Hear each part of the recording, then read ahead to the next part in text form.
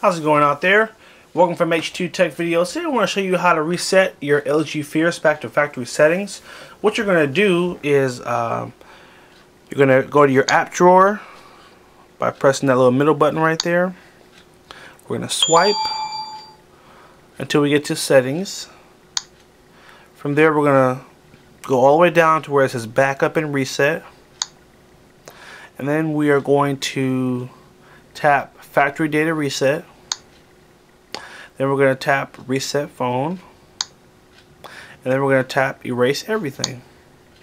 And that's simple. It will begin to erase all your information off the phone, and then it will set it back up like brand new. So the process can take anywhere from 30 seconds to a couple of minutes. So what we'll do is we'll just jump right to the end so you know what it's supposed to look like when it's done, and you'll be good to go. And this is what it will look like when it's totally complete.